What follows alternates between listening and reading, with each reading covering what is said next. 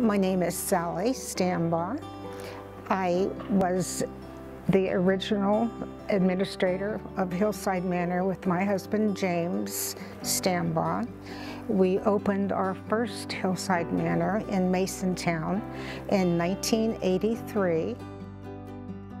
When we originally started, we wanted to have something that we could have for our parents.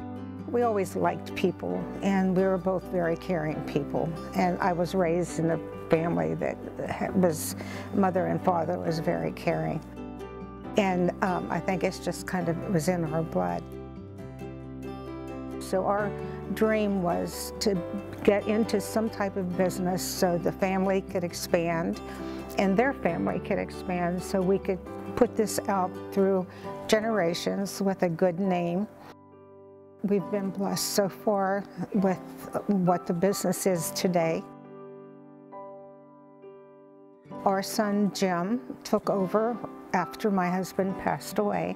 I'm extremely, extremely proud of him, and I know that his dad would be very proud of him. He goes out of his way to make you comfortable.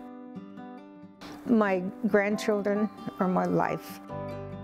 My daughter has a daughter, and Jim has 3 sons and a daughter. And then I have 2 great-grandsons who belong to Jim's oldest son, James, which are darling, and they're hopefully will take right after their father and their grandfather and their great-grandfather and come into Hillside Manor one day.